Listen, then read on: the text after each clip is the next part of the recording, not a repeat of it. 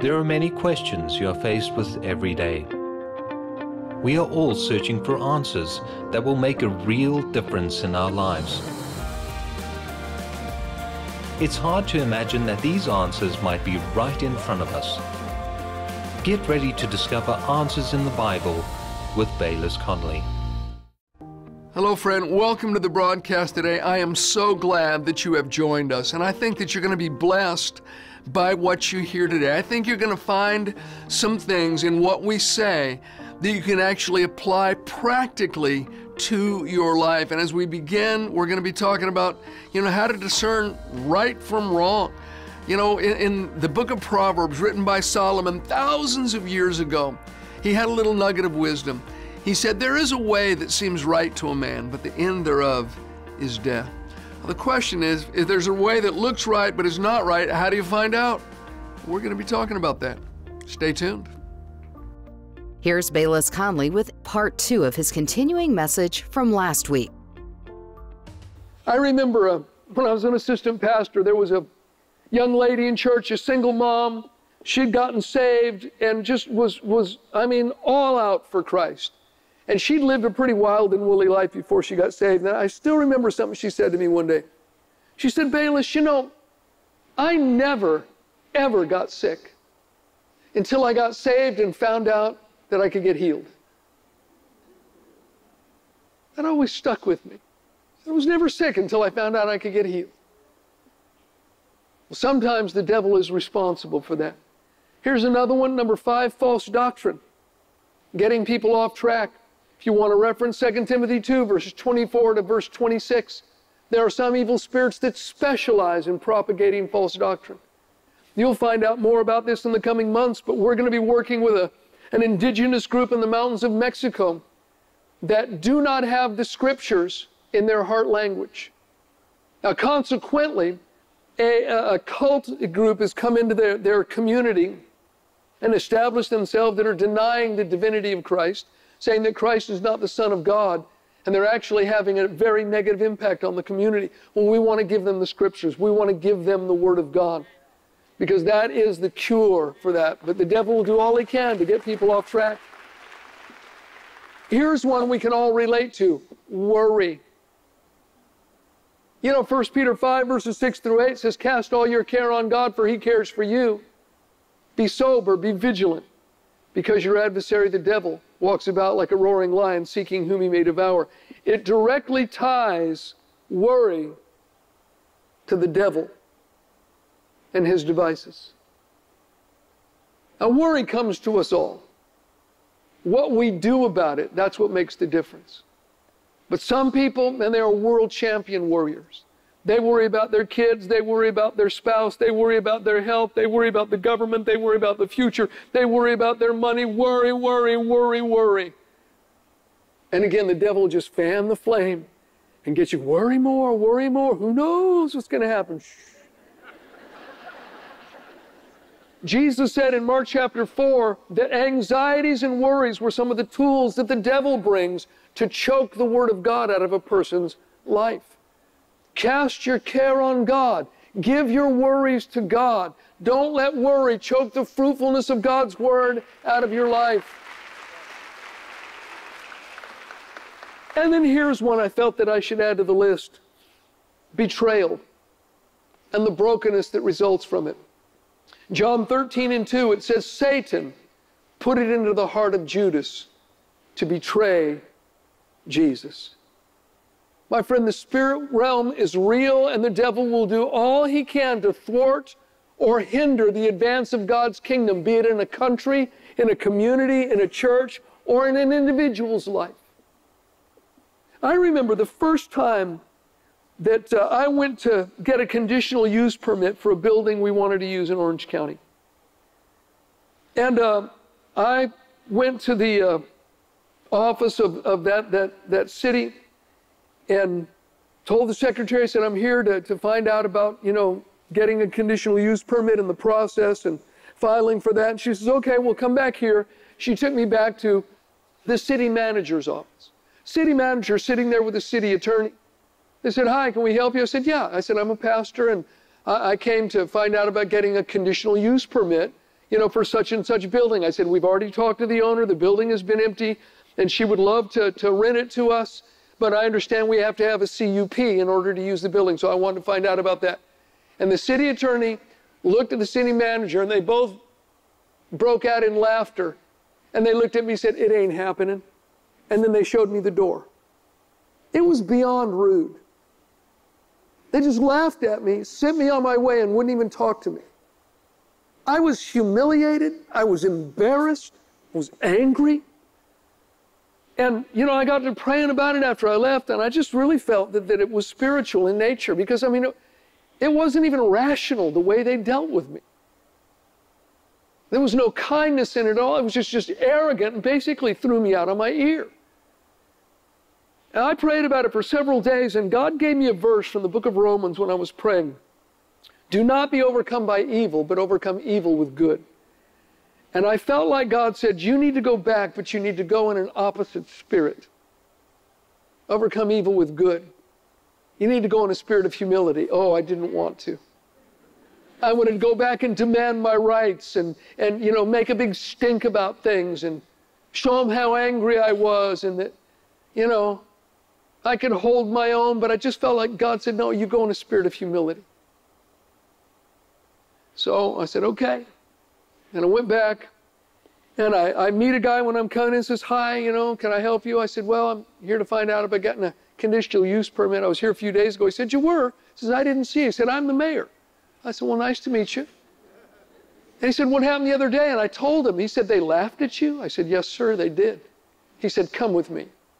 He takes me back into the city manager's office, calls the city attorney over, says, I understand this young man came in to find out about getting a conditional use permit, and you guys laughed at him?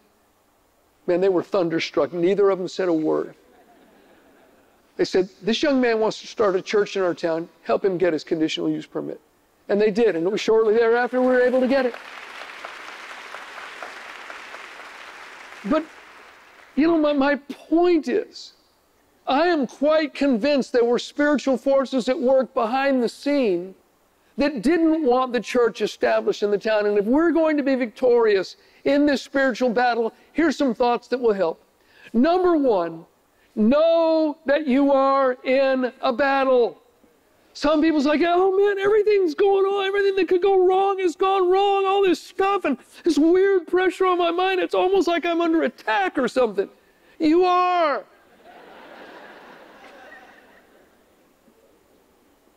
Number two, realize that ultimately the battle is not against flesh and blood. Paul said we don't wrestle against flesh and blood, but against principalities, powers, the rulers of the darkness of this world. Those are actually designations that he uses for different ranks of evil spirits. Some of his favorite words to describe the dark side of the spiritual realm. Listen, your enemy is not your husband. You may be really mad at him, but you're not wrestling against flesh and blood. Your enemy is not those children that have broken your heart. It's not your boss. It's not your mother-in-law. We don't wrestle against flesh and blood. Number three, you need to know how to stand, because dark days do come to us all. Look in verse 14. He said, stand therefore, having girded your waist with truth, or having on the belt of truth, having put on the breastplate of righteousness. All right, number one, stand therefore, have the belt of truth on. Jesus said in John 17:17, sanctify them through your truth. Your word is truth. Know the word of God. Listen, the Christian that doesn't know the word is like a baby in a battlefield, totally dependent upon others for protection. That's why Peter says in 1 Peter 2:2, as newborn babes desire the pure milk of the word, that you may grow thereby. It is not God's will that any of us stay in a state of spiritual infancy, but you will if you don't get into the Word of God. I remember I used to teach a Bible study years before we started the church, and this skinny kid started coming. He was about maybe 6'3". He was a beanpole. He might have weighed 140 pounds. And, you know, he was there faithfully. I actually left for a couple of years, came back, and this skinny kid had put on 100 pounds. And it was all muscle. He'd become a fanatic, you know, workout freak. And I'll tell you, he was a specimen. And I was talking to him one day. I said, what kind of diet do you have? He said, Bayless, I drink 2 gallons of milk every day. I said, you do not. He said, yes, I do. 2 gallons of milk every day. And I work out twice a day. Now, there's probably better ways to get your protein than drinking 2 gallons of milk a day. But it makes me think of this verse, desire the pure milk of the word that you might grow thereby. If you'll feed on the milk of God's word and exercise your spiritual muscles, the devil will think twice before he tangles with you next time. All right, the next thing he said, this breastplate of righteousness. The breastplate covers our whole chest area. If we're not established in righteousness, it leaves a huge area of our lives exposed to attack. And the devil will always exploit it. He'll always whisper, you're not worthy. You're not worthy to be loved. You're not worthy to be blessed. Yeah, there are people in the church, but not you. You're not worthy to have your prayers answered. Someone says, well, doesn't the Bible say that our righteousness is as filthy rags? Well, actually, Isaiah did say that in the 64th chapter. But in talking about what Christ would accomplish for us through redemption, Isaiah said this in chapter 61 and 10. I will greatly rejoice in the Lord. My soul shall be joyful in my God, for he has clothed me with the garments of salvation. He has covered me with the robe of his righteousness. Jesus took my filthy rags and gave me his righteous robe. It's called the Great Exchange. 2 Corinthians 5 and 17, if any man be in Christ, he is a new creation. All things have passed away. Behold, all things have become new. Verse 21, for he made him who knew no sin to be sin for us, that we might be made the righteousness of God in him. Friend, at Calvary, Jesus took the filthy rags of my righteousness upon himself, and he gave me his righteous robe. It's hard to get your mind around, and it's not about your merits. It's not about anything you've done. It's about what Christ has done for you. You know, I love our grandkids. I love having them around the house. I love hearing them laugh. I love having meals with them. Despite the fact that sometimes they're slightly naughty, I love them.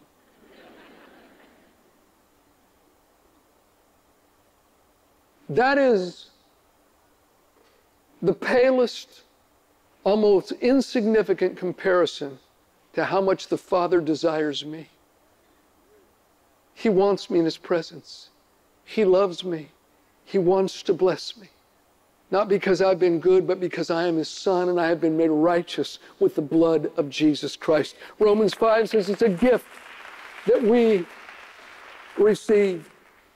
And then verse 15, he said, and having shod your feet with the preparation of the gospel of peace. I think among other things, it means we need to always be prepared to share the good news. And think about it in context. Even when you're in the midst of a battle, be prepared to share the good news. The most beautiful feet I have ever seen in my life were clad in cowboy boots, and they belonged to a 12-year-old boy. He was the first person in my life to ever share Christ with me. Came up to me in a park and told me about Jesus. Let me tell you, those feet are beautiful to me. Those feet brought the message of peace, that I can have peace with God and that I can know the peace of God.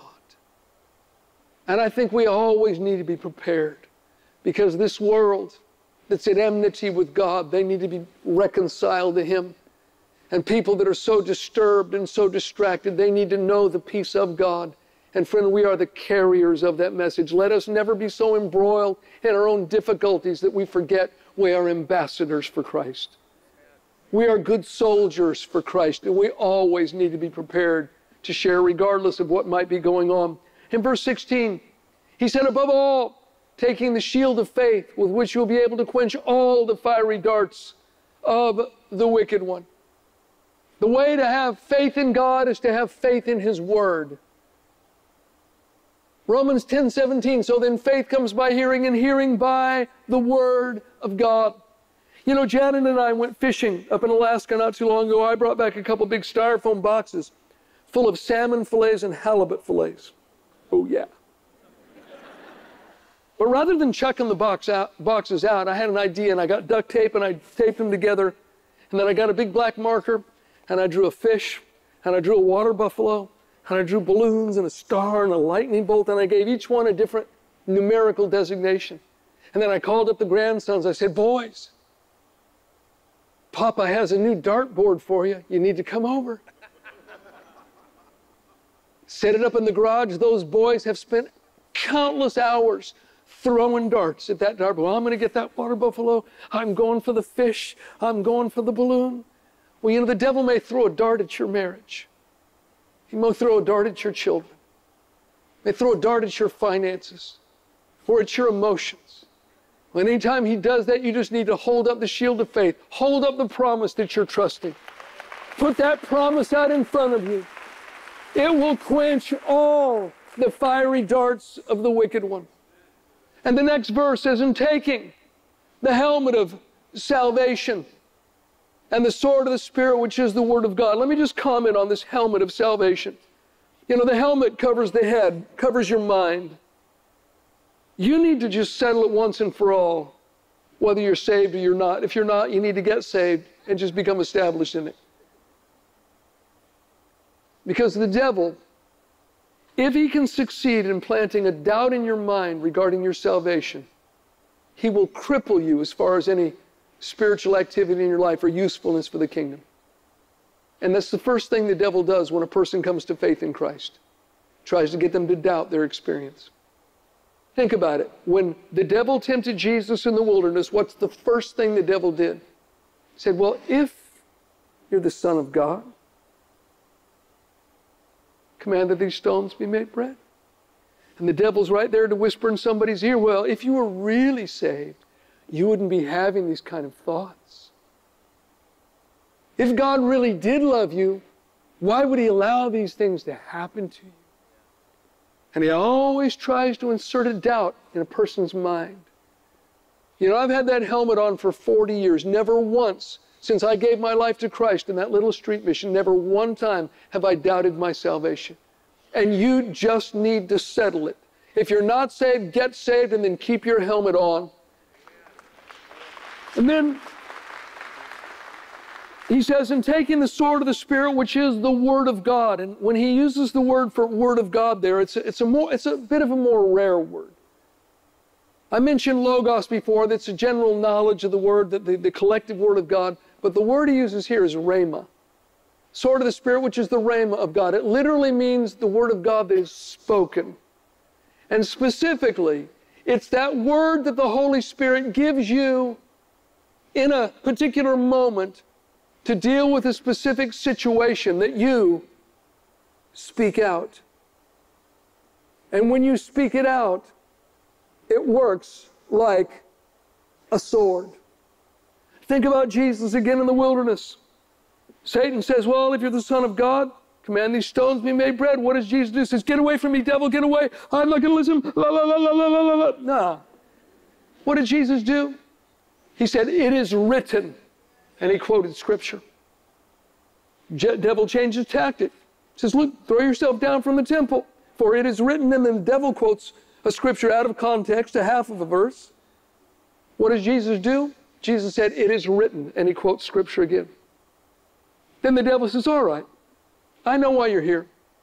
Look, here's the kingdoms of the world. They've all been delivered to me. That's what you're here for, right? You're here to win these things. Let's take a shortcut. I'll give them to you. Just bow down and worship me.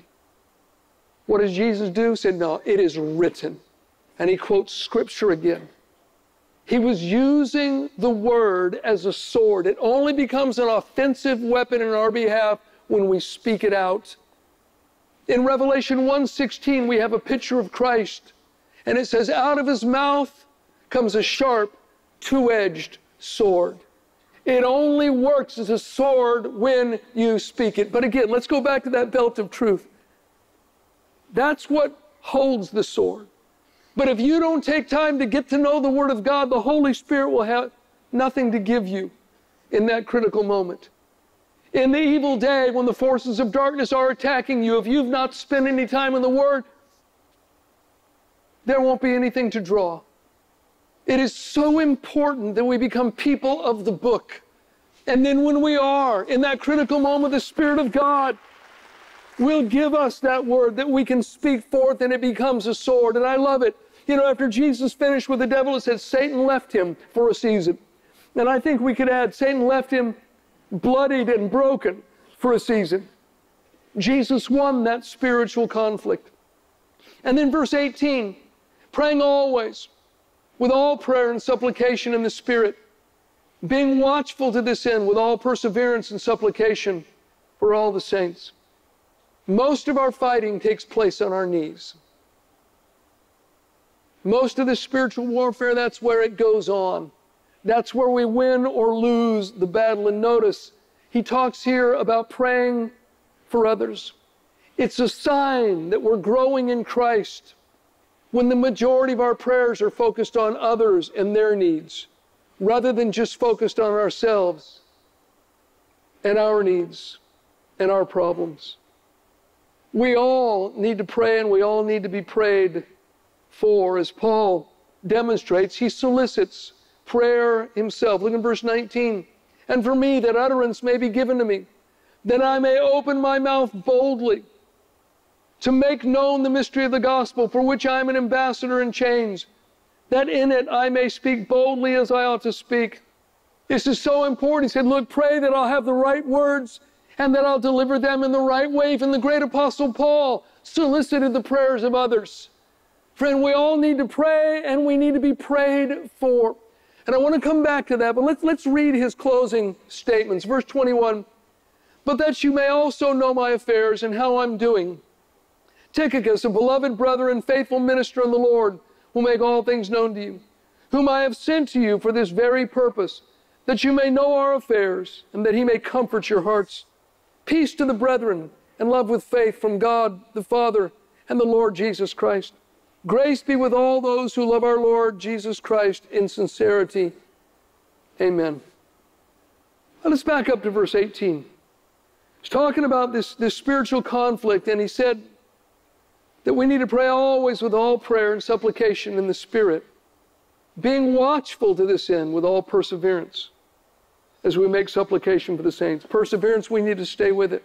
But when he said, stay watchful, in other words, be attentive and listen, because the Holy Spirit will show you people that need prayer. There are people, there is someone in your world right now that desperately needs prayer.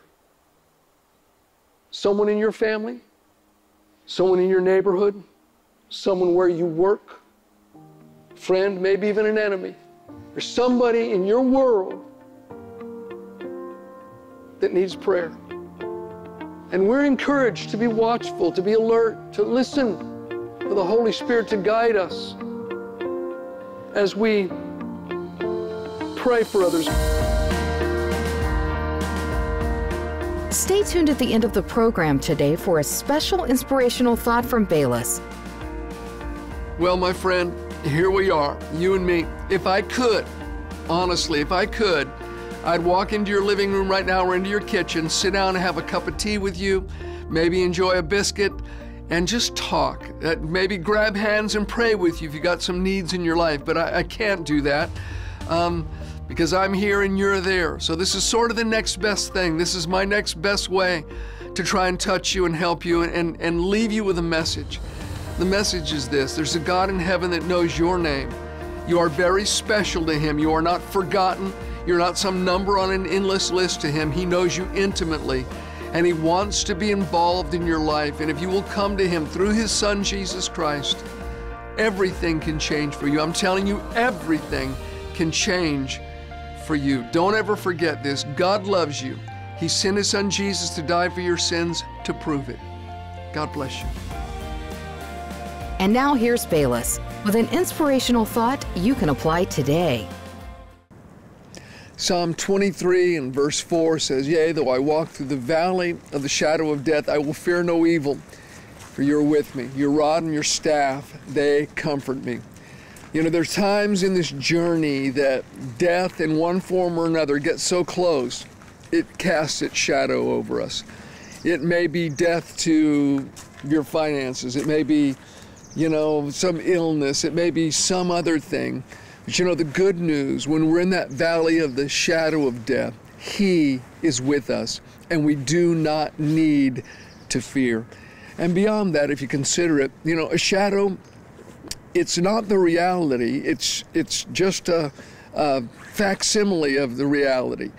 If a plane flies over, you see its shadow on the ground, and the shadow might pass right through you, but the shadow can't hurt you.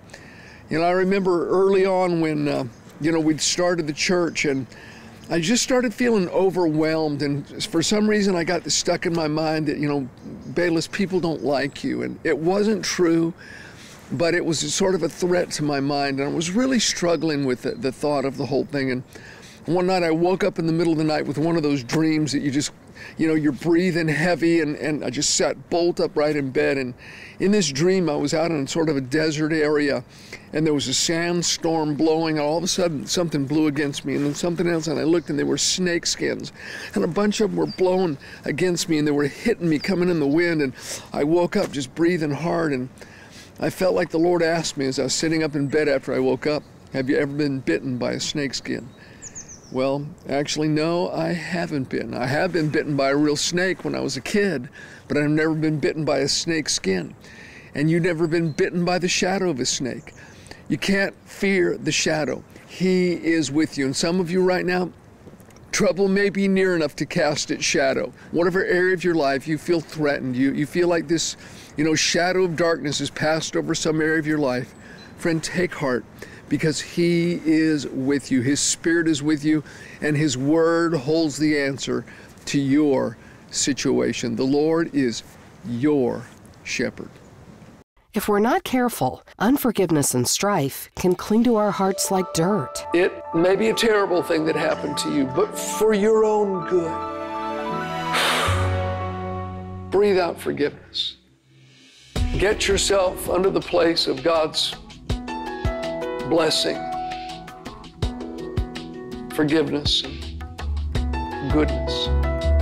You can't breathe in God's goodness and His blessing and His forgiveness if you don't breathe out forgiveness. It's just the way we're made.